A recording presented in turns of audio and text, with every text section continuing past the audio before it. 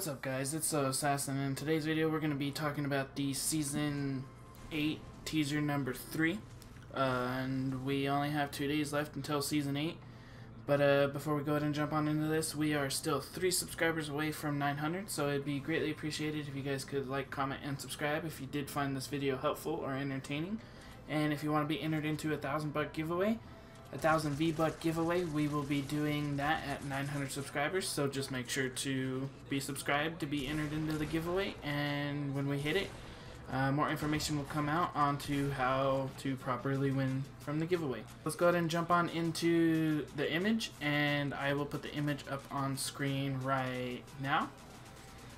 So, and the caption for it is, "Awkward beasts on fire. Awkward beasts of fire and ash, battle it out and loot the stash. 2 days till Season 8. And as you can see, it's kind of like a blankish picture. It kind of looks like a mountain with like maybe like some clouds or like lava or something like that down in the bottom left. I don't know. It doesn't really look too good, but if you go ahead and add it into how, like I showed you guys yesterday, there's the picture of the two like together making the skull. I'll show you what it looks like right now with the third one added into it. As you can see, it kind of fits into the rest of the skull and just perfectly fits together, so you could only assume that tomorrow is going to be some sort of the rest of the skull, which is kind of cool to see. Yesterday with the whole like snakes and serpents thing and stuff like that, so I think that that's what the things are, is, you know, maybe like some new creatures or something like that that we're going to be encountering in Season 8.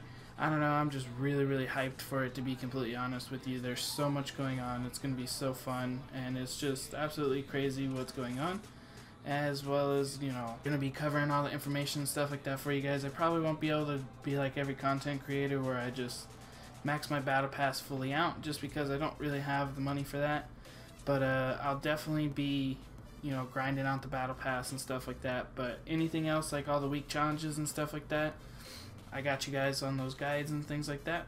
But let me know what you guys' theories are. Is it still kind of the same as what it was yesterday and stuff like that? Let me know if you have any other opinions or anything down in the comment section below. If we could get 10 likes on this video, that'd be greatly appreciated. And it has been So Assassin. I'm going to talk to you guys later.